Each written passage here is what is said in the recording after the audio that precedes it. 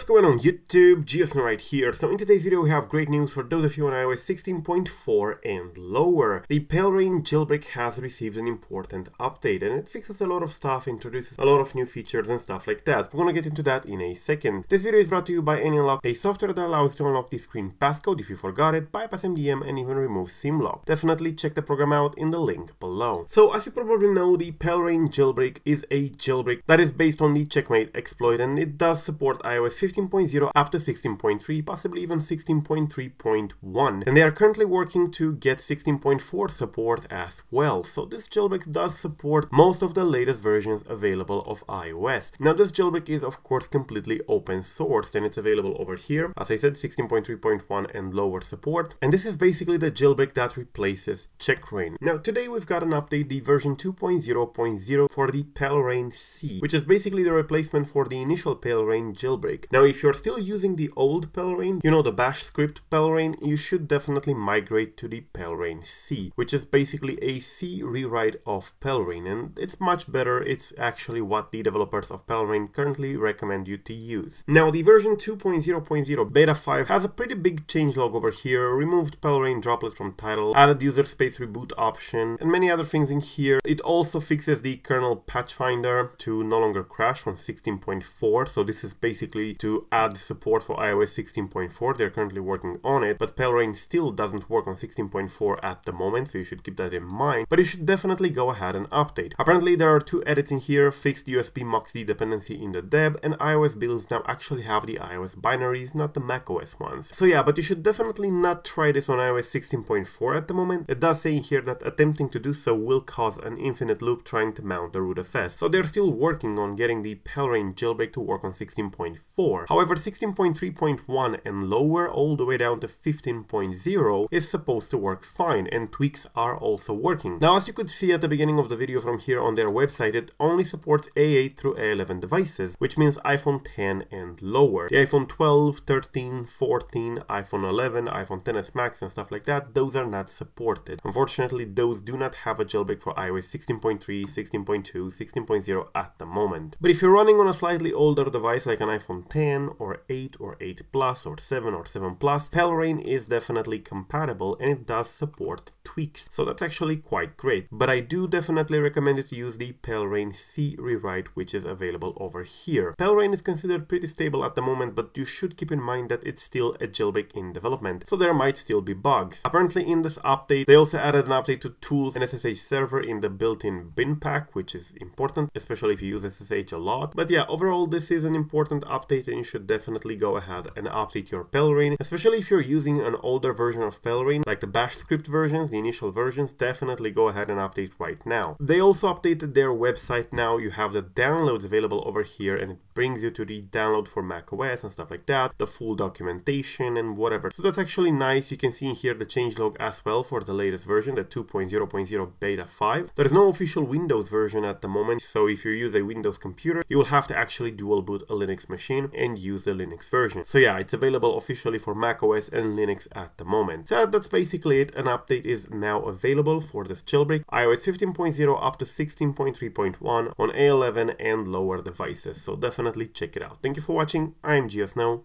Peace out.